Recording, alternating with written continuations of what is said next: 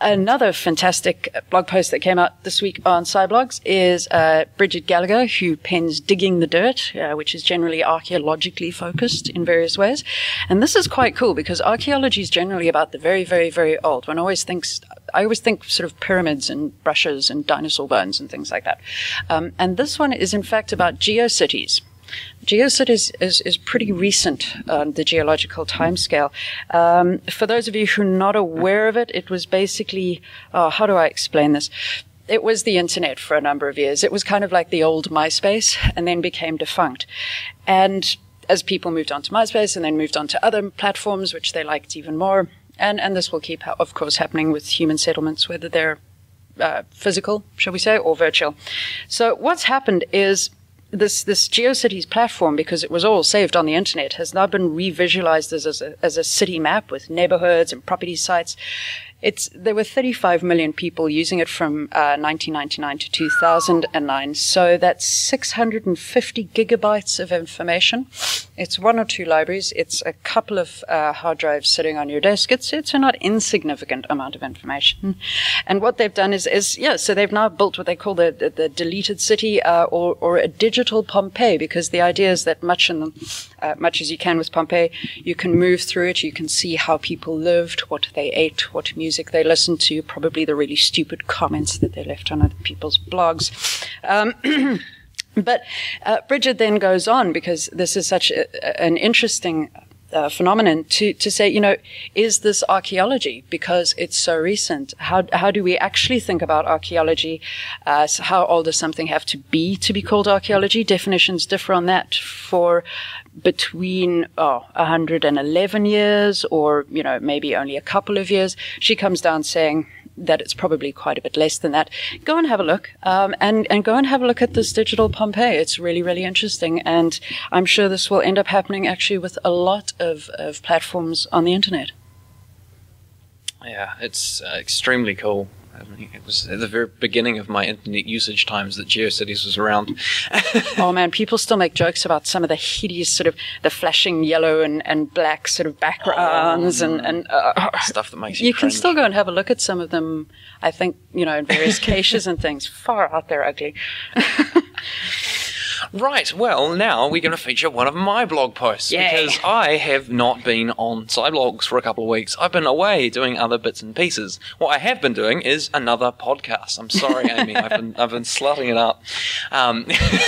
We don't mind. I'd have joined in. I had no time. My wonderful friend and companion from Kiwi Space, Haritina Mogosanu, and myself have put together the global series of podcasts for World Space Week, because it's World Space Week starting tomorrow, which will be the day this podcast comes out, so today, the 4th of October.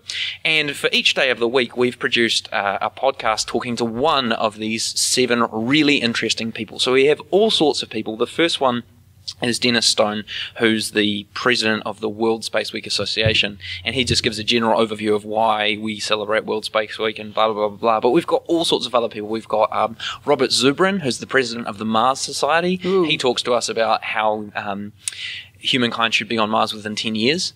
We talk to a professional astronomer from Chile, and he explains what it's like watching matter fall into a black hole. We talk to one of the chief scientists on the Square Kilometre Array. We talk to all these really, really cool people, and they're going to be posted, cross-posted via Sciblogs as well. So keep an eye on that. Also, the World Space Week World Space Week site from New Zealand, worldspaceweek.org.nz, has a whole bunch of events right the way throughout this week, right the way throughout New Zealand, of ways you can get involved with World Space Weeks. There's astronomy shows, there's public lectures, there's cosmonaut Dmitry Kondratev is Skyping into schools all over New Zealand. The world is going space mad for a week, and it's awesome, so get involved. Could not be happier. If I possibly can, I intend to join Dimitri's webcast as well. You get to listen to a real astronaut talk, and if I remember correctly, he's actually up in the ISS and will be when he's doing it?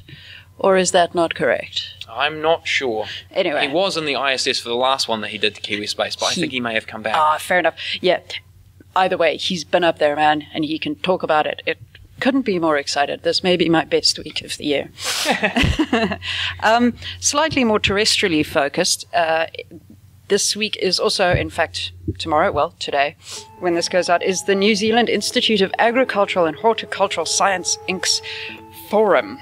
And it's entitled The Role of Agricultural and Horticultural Science and Innovation in the Future of New Zealand. It's going to be held at Te Papa. I imagine at least some of you will be there, and if you aren't, I would get to it. So the theme is how we still seem to be what they call getting by in New Zealand on the back of agricultural and horticultural earnings. And this is despite efforts over the last, 20 years to transform the New Zealand economy to something different, or to being based on something different. So the question the forum is asking is, could we be a first world economy, but one that is based on the production of high quality food for wealthy markets? There'll be some fairly controversial topics here around agriculture and the economy. Go get to it if you possibly can. Cool, and that's pretty much it for us for events for this week. And that's it for the whole podcast, I guess. But as usual, before we go, we do have to say thanks to all the people that have made it possible. So huge thanks to Science Media Centre and all of our wonderful collaborators at Sciblogs who give us ideas for articles and things to talk about, and for producing all those posts. To Rian Shian for the opening and closing themes, because he's awesome. And to Victoria for giving us the rooms. Indeed, check the blog site, which is sciblogs.co.nz/TOSP, for all the links that we've spoken about today. And as always, please do get in contact with any comments or criticisms, as long as they're nice, or anything else, or any ideas if you'd like us to research something or answer some questions for you. Or if you have suggestions for IgNobels for next year. Precisely. We look forward to seeing you next week. Bye.